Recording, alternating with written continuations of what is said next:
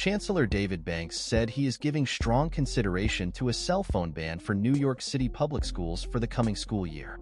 In this January 2022 file photo, Banks speaks in front of PS 60 in Graniteville.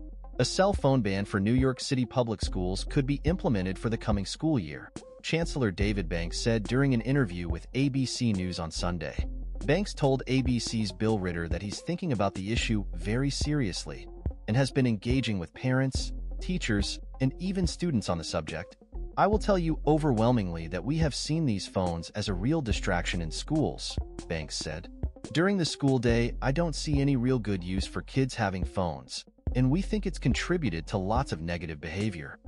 Banks went on to say that he believes it to be a societal issue that children are addicted to phones and believes that putting phones in the hands of young children with developing brains creates a complete dependency.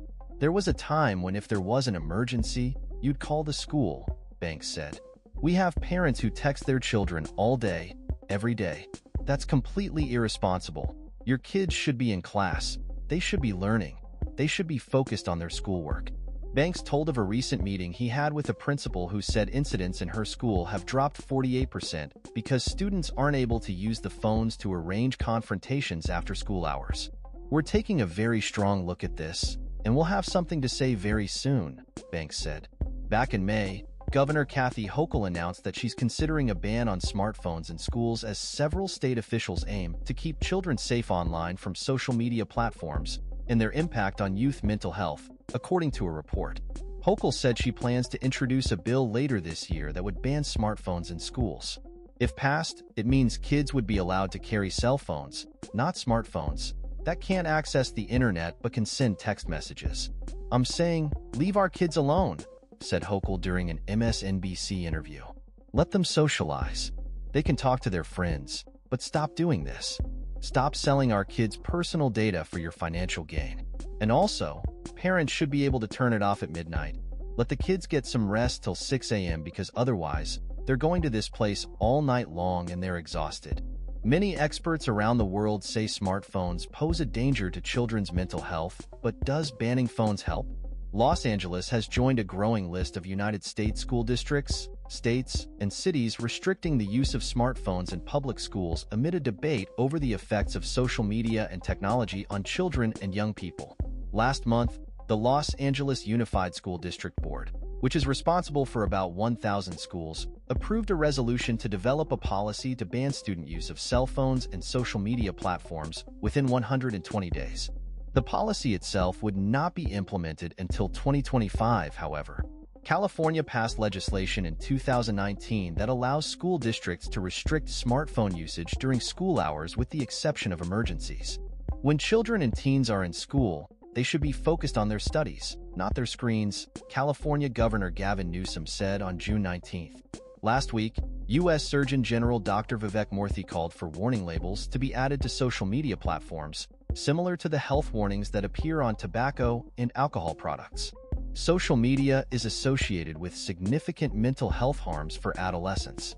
A Surgeon General's warning label, which requires congressional action, would regularly remind parents and adolescents that social media has not been proved safe, Murthy wrote in the New York Times.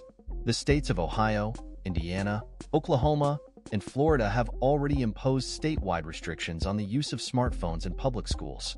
The Indiana Senate Bill 185, which bans students from using a device during school teaching hours, was signed into law by Governor Eric Holcomb in March and took effect on July 1st.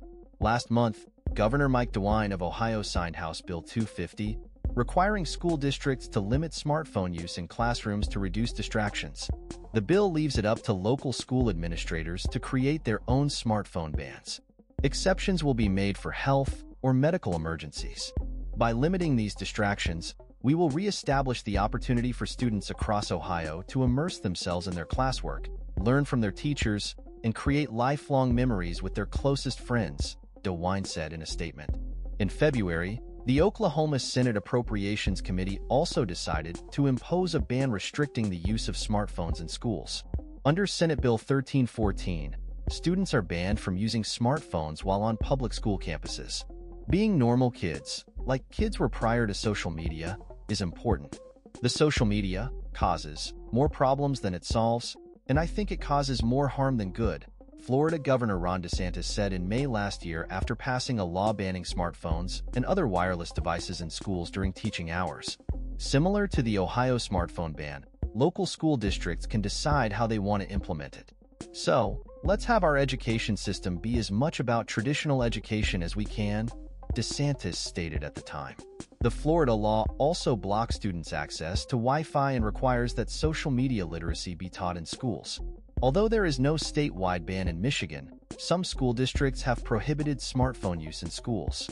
In January, the Flint Board of Education implemented a phone ban in school buildings and on school buses. Last month, New York State Governor Kathy Hochul said she intends to pursue a statewide ban on phones in schools from 2025 to protect young people's mental health.